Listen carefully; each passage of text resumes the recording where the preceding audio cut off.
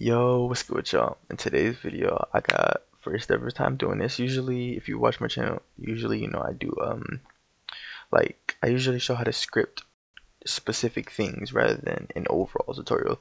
A subscriber suggested this, and also I kind of am interested to see if people are interested in seeing like a general scripting tutorial, like talks about how to script and stuff, like the basics and stuff, as well as to see if I'm even good at teaching. Cause yeah, I just want to let y'all know, bear with me and stuff if I like mess up my words or something. Yeah, that's my fault and stuff.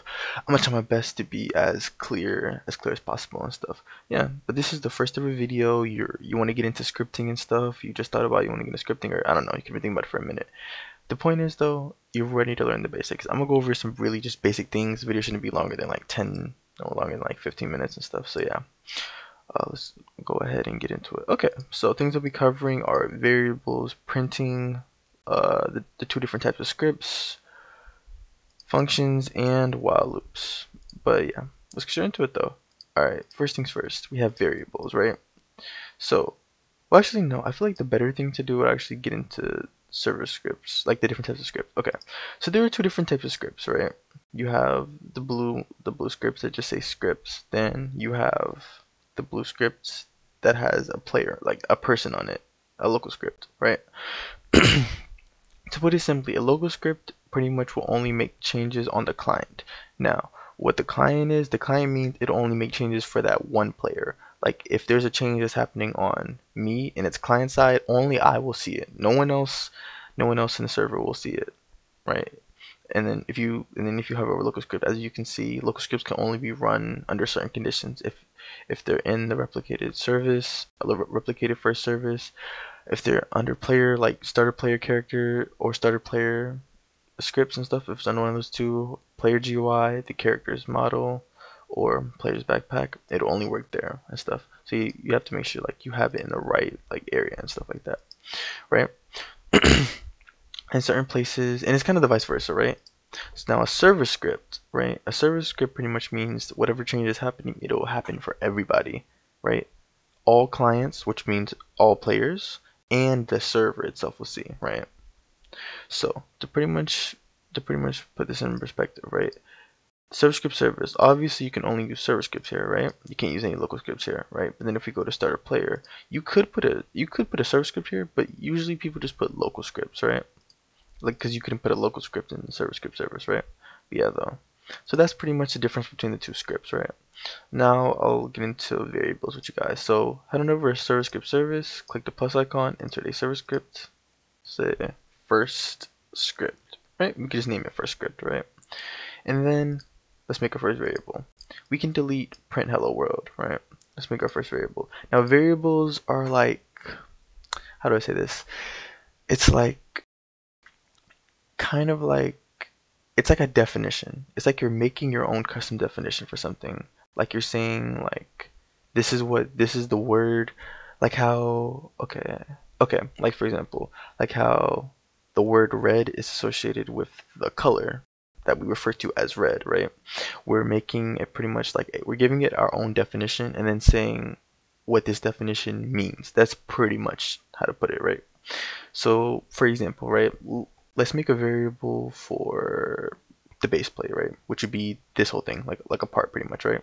So to make variables, you first do local. Local means variable, right? You could not use local, but majority of the time people just use local and stuff, right? So I'm gonna do local, and then you would put the name, right? So let's say local. We can say just local base plate, right? Then so we have a variable base plate, right? Then we put equal because then we want to put what it's equal to, right? Like whatever this variable, like pretty much whatever this definition is pretty much means. Then we'll do game dot workspace, right? Then we're going in here the workspace dot base plate, which is a part, right? And we have created our first variable, right? So pretty much what we're saying is the name of this variable is base plate, and what it is the base plate inside the workspace and stuff, right? Now we can go down the script and we can reference the script. We can reference it like in any part of the script. We can use all the properties and functions and stuff, all the events, whatever and stuff like that. We can reference it now and stuff, right? So that's pretty much a variable, right? Now some other examples of variables, you can do numbers or words and stuff, right? Like you could do Local word is equal to, then for words you would put quotation marks, then you could say wow, right? For numbers you could just literally just put a number. You could do local number and then just do 1 or 190 or 1923, completely depends on you, right? So those are variables, right? Very useful. Everyone uses variables. Very important things to know. Then the next thing we have, do I want to do printing or functions next? I feel like, yeah, I feel like we could do printing next. Okay. Okay. Actually, no, functions, I can incorporate both. Okay. So we have functions. Functions are pretty much like, it's pretty much how things like, there's a cause and effect, right? I'm pretty sure everyone's heard of that before. Where like how every action has an effect. You do something, something happens. You eat, you like, you start to get full, right? Pretty much like that, right? So a function. There are two ways to write functions, right? It's honestly dependent on what you're trying to do as well as dependent on what your preference is. I usually like to write functions like here I'll show you guys. I'll show you guys two types of ways, right? I'm gonna write the same type of function, like it does the same thing, but it's written differently, right? You have this way, which is what I prefer. Game.players.player added connect function plr, then enter to close it off. This is a function, right? As you guys can see, function in red, right? Now pretty much this function is pretty much means whatever is inside of the what's it called, these lines, right? Pretty much means this will happen whenever a player joins, right? Now we can come down here and we can write it a different way. We can do function on join, close parentheses. So now we go put player here, right? Click enter, right? Then if we come down here and we do game.players.player added connect, and then we put on join, and then let's close that out and boom. Now we've connected that function. So you see, they do the same thing. If you put something here, it'll happen every single time the player joins, right? They do the same thing, they're just written differently, right? Depends on whatever the task is you're trying to do. So that's how you would use a function, right?